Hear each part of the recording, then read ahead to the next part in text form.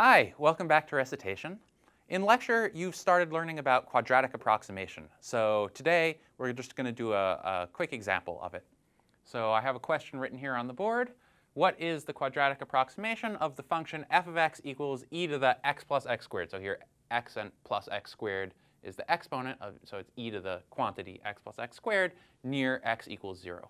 So why don't you take a minute or two, pause the video, work this out on your own, and then come back and we can do it together. Great. All right, welcome back. So there are two different ways we can do this problem. Let's first just do it the totally straightforward way, which is that you have this formula for quadratic approximations in terms of the derivatives of your function. And so we can just apply that formula. So the formula is that the quadratic approximation of the function x, so here near the point 0, is equal to f of 0 plus f prime of 0 x plus f double prime at 0 over 2 times x squared. All right? So in order to use this formula, we just need to know what the derivatives of our function are and their values at 0. So first we can do the first derivative of f. So for that, it's just a straightforward application of the chain rule. Our outer function is e to the x, and our inner function is x plus x squared. So the derivative, then applying the chain rule, is e to the x plus x squared times 1 plus 2x, which I can also write as let me just reorder it. 2x plus 1 times e to the x plus x squared.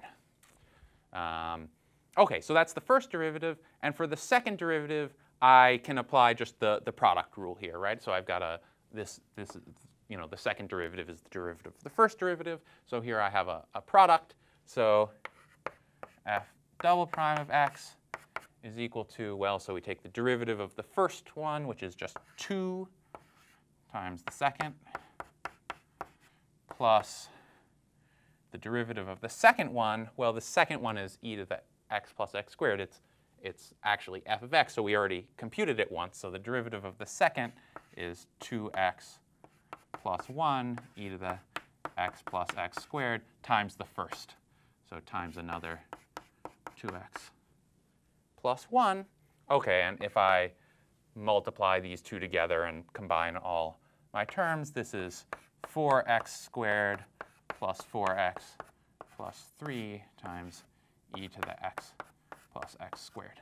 So these are the first and second derivatives. And what I need to plug them into my formula is I need their values at 0. So I need the function value at 0. So f of 0, well, that's e to the 0 plus 0 squared. So it's e to the 0. So that's just 1. F prime at 0, let's see, I go over to my formula for f prime, and I plug in x equals 0. So I have 2 times 0 plus 1. So that's 1 times e to the 0. So that's 1 times 1. That's also 1. And for f double prime at 0, I go to my formula for f double prime, and I put in 0. And so this is 0, and that's 0. So I have a 3 times 1. So that's 3. And now I just take these three values, and I plug them right into my formula. So the quadratic approximation is q of f equals 1 plus x plus 3x squared over 2. All right, great. So that was one way to do this problem. Another way to do this problem is the following. And in this case, I'm not sure which way is simpler. But in some cases, one way is clearly easier than the other. So if we illustrate both, then you'll have twice as many tools to work with. So the other way is to notice. So the exponential function is nice when you have it. One of your exponential rules is that the exponential of a sum is the product of the exponentials. So we can rewrite f of x equals e to the x times e to the x squared.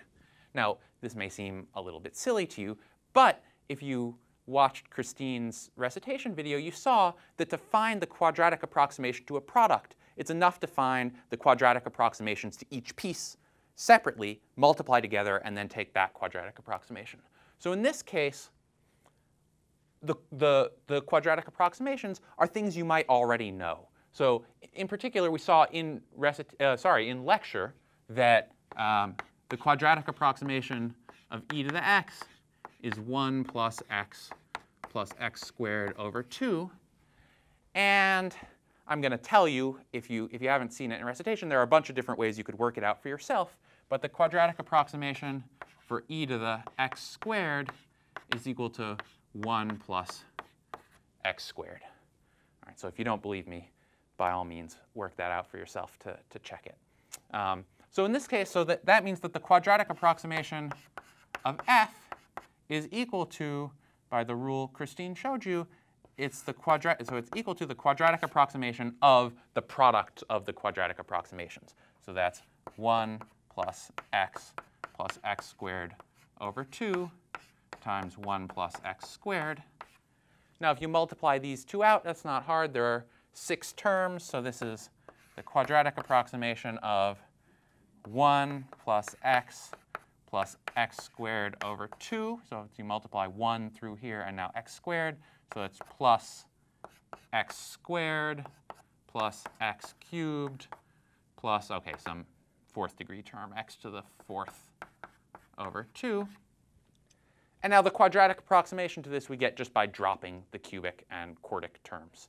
So, and we can add these two square terms together. So this is equal to 1 plus x plus 3x squared over 2. All right, and luckily, doing the same problem 2 different ways, we get the same answer, which is what should happen. So that's that.